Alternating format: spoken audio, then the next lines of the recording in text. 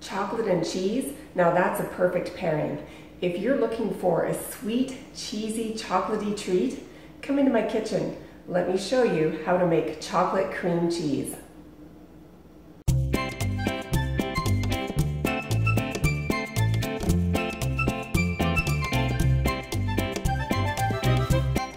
This recipe uses cheesecloth, and I'd like to thank cheesecloth.com for providing it for this video.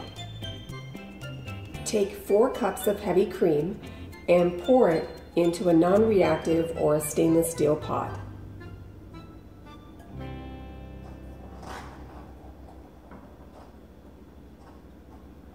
And then slowly, over a very low flame, heat the cream to 70 degrees Fahrenheit. And you'll take a 1/4 teaspoon of mesophilic culture and you'll sprinkle it on top of the cream. Let it rehydrate for 5 minutes. Then stir the culture into the cream for 1 minute. Then take the rennet and add 2 drops.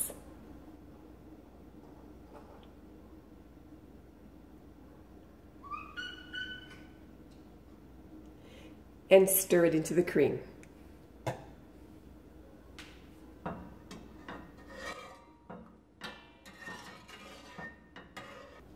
And then cover the pot and let it rest undisturbed for 24 hours. As with all cheese making recipes, it's important to sanitize your equipment, and I use stainless steel equipment almost exclusively, and I use the sanitize method in the dishwasher. It seems to work very well for me. You can also boil all of this equipment to take that extra step. But what about the cheesecloth? Yes, we need to sanitize that too. It's easy to do. Just submerge it into boiling water for 5 minutes. Then take the water and the cheesecloth and pour it into the colander that you'll be using for the stretching process. Allow the cheesecloth to cool, then wring out all the water and stretch it out over the colander to dry. The next step is to prepare the colander for the cheese. You'll take your cheesecloth that's been dried and you'll spread it out over the colander, and I like to use this method to help secure the cheesecloth to the colander. It just makes it easier for the cheese pour. I take an elastic band and I just wrap it around the cheesecloth. I like to use 2 to make sure that it's secure.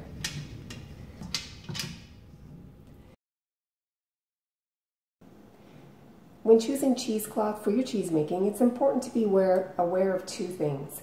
The first is to make sure that you're purchasing the correct weave amount, and this is a 90 weave. And as you can see, the weave is very tight, and that's a good thing because we don't want the cheese to pour out through the weave, and we also want the weave strong enough to be able to handle the weight of the cheese when it hangs. Another thing that I really like about this product is the absence of lint.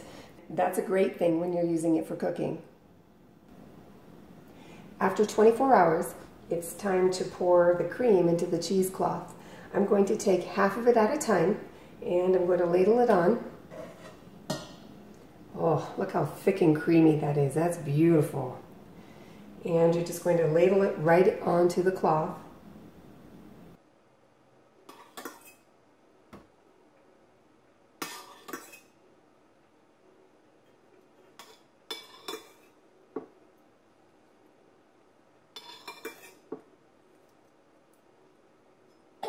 And at the halfway mark, you'll take 1 teaspoon of cheese salt and sprinkle it onto the cheese.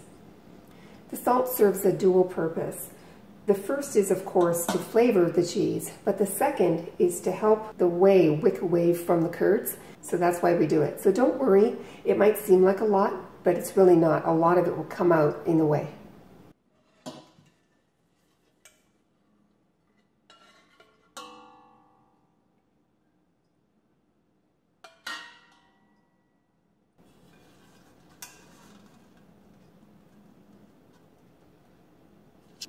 And then sprinkle 1 more teaspoon of salt onto the cheese.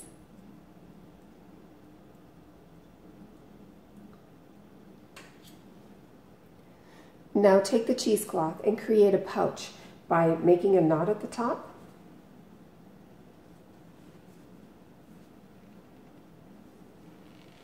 And then just slip it onto the dowel, or in my case, an old martial arts bow, and allow the cheese to hang for 12 hours.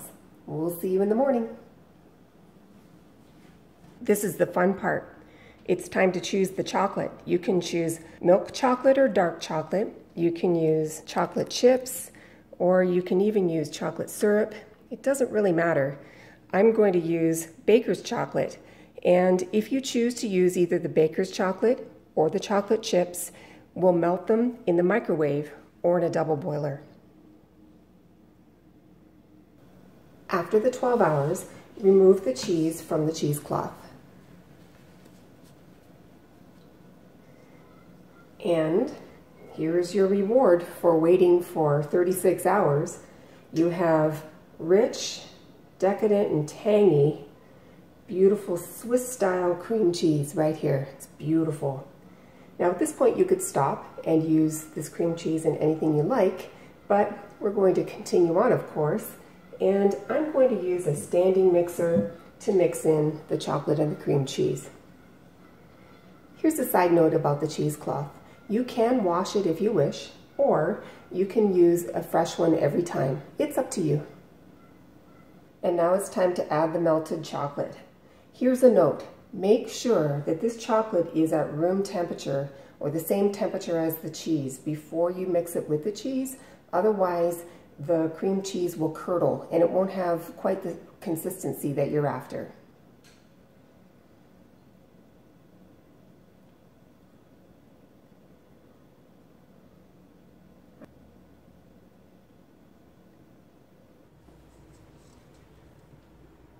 You can use a standing mixer like I am, or you could use a hand mixer or even a spatula. But I admit, I don't want to work that hard. But the choice is up to you. Mix it on medium speed for up to 2 minutes or so, or until it's completely mixed through.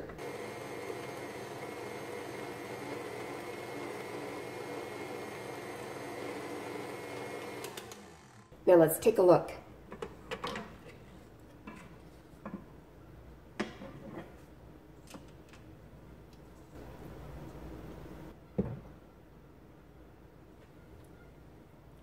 Delicious. Hey, if you're a person who enjoys bloopers, I think you should stick around to the very end. That's it. That's how to make cream cheese with chocolate. It's pretty simple, really. I like to enjoy it with strawberries, pretzels, or maybe even shortbread. And I think this chocolate cream cheese will make an excellent substitution in your favorite brownie recipe, or maybe even a cheesecake. How will you enjoy this delectable cheese and chocolate pairing? Thanks so much for watching. We appreciate your support. Like this video and subscribe to the channel, and we will see you in the next episode.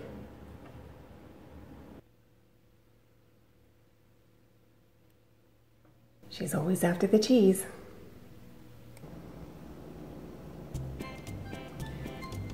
This recipe requires the use of cheesecloth, and I'd like to thank cheesecloth.com for providing it for this video. This recipe uses the